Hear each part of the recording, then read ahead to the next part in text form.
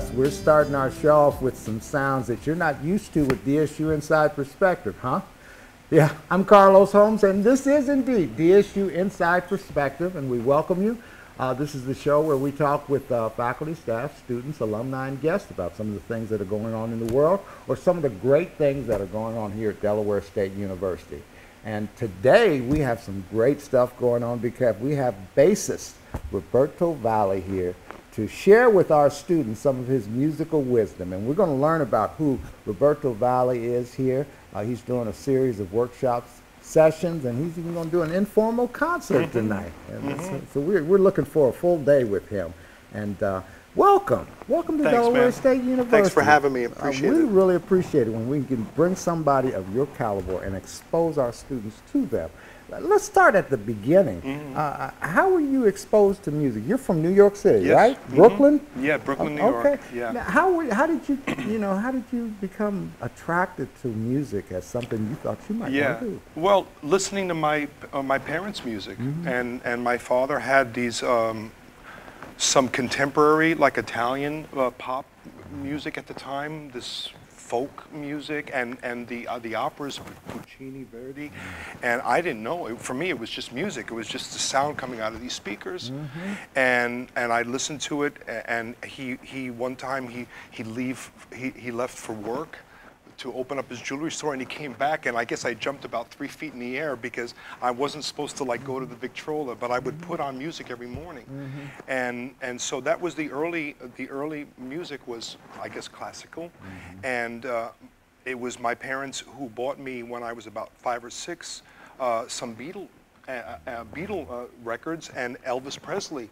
Because my father, I remember him saying, yeah, my son, he's living in America, and all he's listening to is Verdi. So I started listening to the Beatles, and wow, pop music.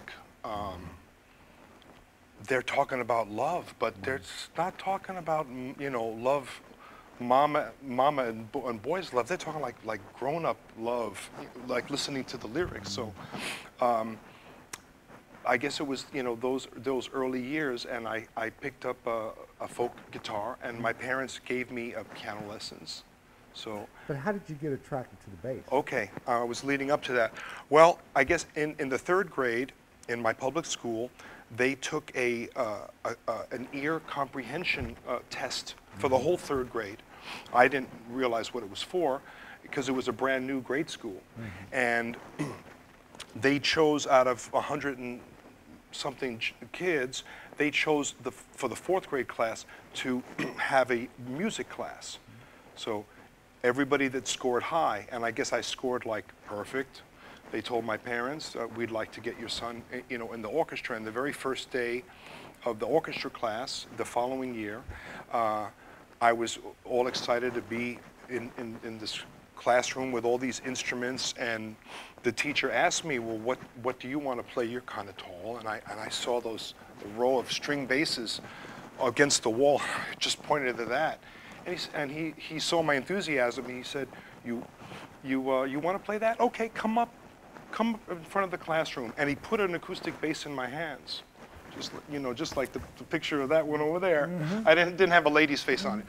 And he says, okay, you're going to play the first 2 strings. Doom, doom, doom, doom. You think you can do that, Robert? I said, yeah, I can do that. So he says, don't stop. Just keep on playing those 2 strings. And then he led the class while I'm doing doom, doom, doom. The class started singing with me Frère Jacques. And I was just happy as all get out, playing these 2 strings. Doom, doom, the Frère Jacques, and I'm playing doom, doom, doom, doom, doom, doom. And I just lost it. Right then, the first day, and from that day on, I was hooked. I thought, this is what I want to do. I don't know how. I didn't have any inkling as to what my path would be, but I just knew that I loved it, and it felt so familiar. They make different size basses. They make half-size basses, they make 3/4, they make 7/8, they make full size. So the bass that I had to tackle in grade school was a smaller instrument. But I remember fast forwarding up to my first year in High School of Music and Art in Manhattan, in Harlem, that there was a girl who now is one of America's revered bow makers for double bass. Her name is Sue Lipkins. And she was a little bitty 5'0" girl, and I never heard anybody play the acoustic bass like her. So she had tiny little hands, but she had the heart, and I guess that's really all you need. What would you say to someone who they have great aspirations to be in the music, but they're in Des Moines, Iowa, just Topeka, Kansas, which probably have some musicians there, but not the intense crush of musicians that you just have this vast number of musicians that you can grow and feed off of and that can push you. Sure. What would be your advice for such students? I remember in my travels from my early 20s, being in different parts of America and being in different parts of the world, and once in a while meeting these monster players from a little town, and I was asking them and myself, like, okay, I'm from New York. I grew up, in an aquarium of sea of styles and gospel and salsa and rock and jazz, straight ahead, the Village and all that. And I would ask these people, like, dude, man, where did you get that? And they really didn't know too, whether it could have been from their parents, it could have just been them seeking it out with friends.